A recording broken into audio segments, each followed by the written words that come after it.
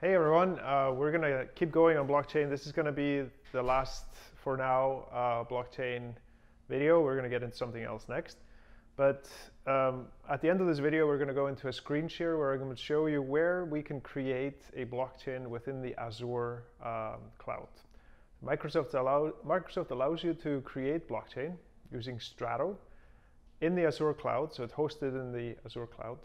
But it's very technical. So if you're going to extend that, you're going to have to code, you're going to create your own storage through code and contracts, etc.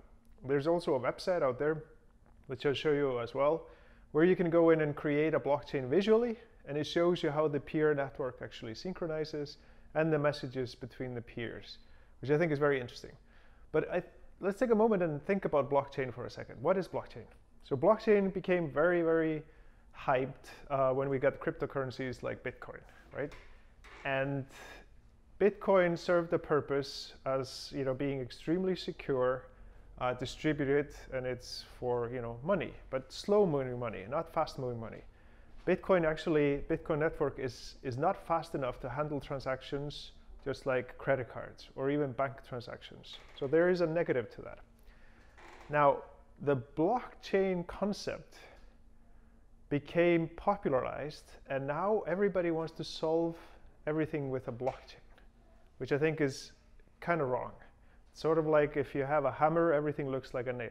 If the only thing you have is a hammer. So there's public blockchains, which means that they are distributed all over, and different servers are synchronizing. And then there are private blockchains, which are probably just a handful of servers. There's a difference between those. The public ones are very slow in synchronizing and validating the data, whereas the private ones could be tweaked to be faster, and they serve a specific purpose. So I'm going to put just two things up there. First, you have, let's say, Bitcoin, which is sort of public, right? It's all over, it's being shared. And the proof of work algorithm, which when you add a new blockchain into the chain, it goes through this proof of work algorithm, is slow. It's slow for if you have a lot of nodes, every node has to be informed, they all have to make sure that it's correct, etc. If you have something called private blockchain, and I'm going to put an example here as the IBM Food Trust, because we are working in food and perishables a lot, and we're now working with IBM Food Trust, Microsoft IBM friends, of course. And IBM's Food Trust is meant to be a traceability database, public traceability, where you can actually push lot numbers into the blockchain, IBM's blockchain, and you have a full string of blocks and traceability for that. So for example, if you're shipping a pallet of apples to a grocery store, that pallet has a lot number. It gets shipped from a farm to a distributor and then to a grocery store, and you can then query that lot number all the way back, and you would know exactly what farm produced those apples and to which stores it went. So, and this is traceability. Traceability. And this is, of course, currency. I'll just put currency. So for traceability's sake, no one is going to really hack that. No one really cares to change the information about the expiration date of a couple of pallets of apples. I mean, I don't think we're going to have a huge team of hackers trying to change that. Although we do have a huge team of hackers trying to crack the currency, because that's money. So this doesn't have to be the proof of work algorithm, I can put that here, is slow because it's validating. The slower it is, the better it is. Whereas the proof of work algorithm here could be fast because we don't have to be as secure. So this is sort of a niche implementation of a blockchain. And I think now we're starting to use the term blockchain loosely. Right? We have two versions. And I think what's going to happen in the future is the whole blockchain concept is going to break up into all types of different applications of blockchain that are going to have different technical implementations. They are specific to what the subject is. Anyways, for right now though, the market is kind of throwing this back and forth, and we do have availability on Azure to create our own and play around with it. And this is being developed, and Walmart is actually going to take this on and require everybody to use this blockchain by October this year. So we'll see what happens. All right, off to the screen share. Hey guys, so we're now going to go into the system. I've actually logged into the Azure portal. And so this is kind of the back end of Microsoft's cloud, and you can actually get into building your own machines in here, creating Active Directory, a lot of technical stuff. But just as a point, I'm going to look up here Strato, and what I get is a blockchain. So Microsoft Azure allows you to get into a blockchain in the Azure.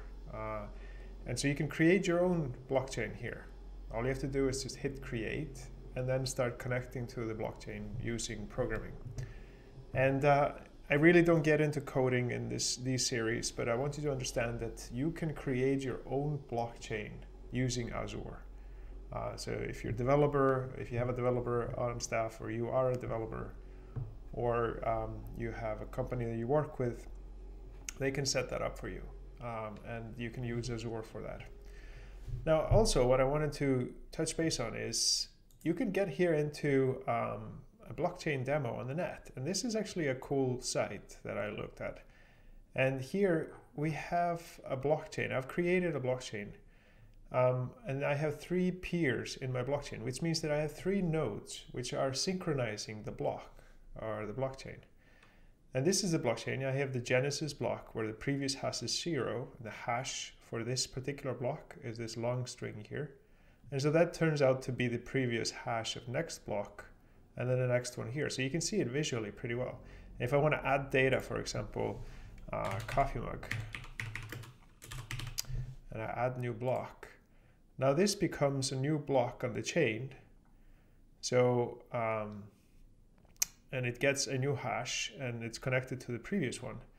And if I look at, and I was actually in trouble is one of the nodes. If I go to Marco, I can see that Marco has already synchronized this chain. And if I go to Satoshi, and I get here a promo, let's click that out, I can see Satoshi has already synchronized as well. So all of the chains are now in harmony, and these could be all around the world. I could go ahead and take a look at what's going on here, and you can see the connection string that happened as the blockchains were communicating and moving the blocks around. So you can read through that here. So it's a really good graphical example of a distributed storage system, which blockchain is, with the crypto security as it comes with blockchain. And essentially, if you wanted to do this yourself, you can build one here in Azure. And but you have to know programming, because once you build this blockchain up, it basically says, okay, so what contracts would you like to code for me, or what type of storage would you like to code for me? And you have to do that with programming and compile it to actually get it to do something meaningful. This is just the basis, and it hosts the blockchain, so the engine is there.